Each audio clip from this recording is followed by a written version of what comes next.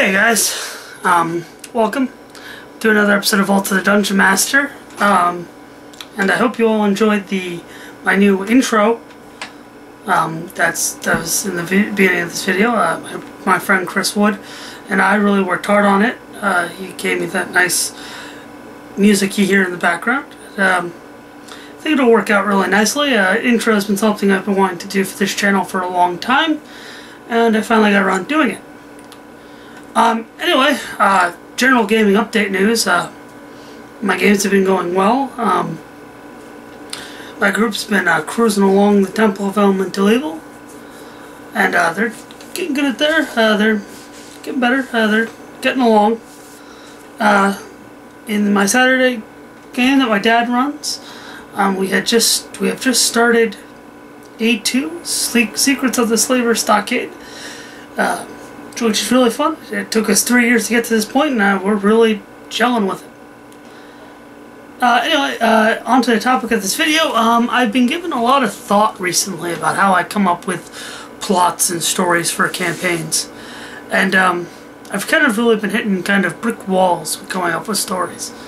And this video is kind of get input for how you guys create stories and craft stories. And I'll start off with, I was talking to a friend today about this, and she suggested something called the Snowflake method, that she calls the Snowflake method, that she uses for stories. And it's you have three kind of climaxes in a story. So like maybe going like kind of like a 3-act structure kind of thing.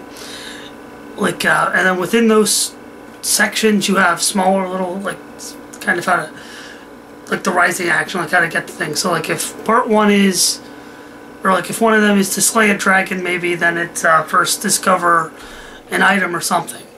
But yeah, I really want to hear your thoughts on this method. I would like maybe a video response or comments about making a plot like that. Just kind of want to hear your ideas, how you guys come up with plots. I mean, over the years, I've kind of just hamstrung things together out of necessity. Just, this looks fun. And I'm just kind of looking for new methods. New methods on crafting stories and making great games. Because I've also fallen into a rut of wanting to run kind of a simulation kind of game, you know, where you have kind of starvation and such. Or like, you know, you have to worry about rations and stuff. Kind of hinted that in my last game, and I just try to make weave that stuff into the story and kind of making it fun. So, you know, if you have like if the players run into NPCs that are starving in a town or whatever, maybe then they still, you know, try to weave it so that maybe they start caring about their food. Excuse me. But yeah, I'd like to hear your thoughts on this subject, and also, in the comments, let me know what you think about the new intro. I think it's here to stay. And, as always, I'm John. It's been another episode of Vault of the Dungeon Master, and happy gaming!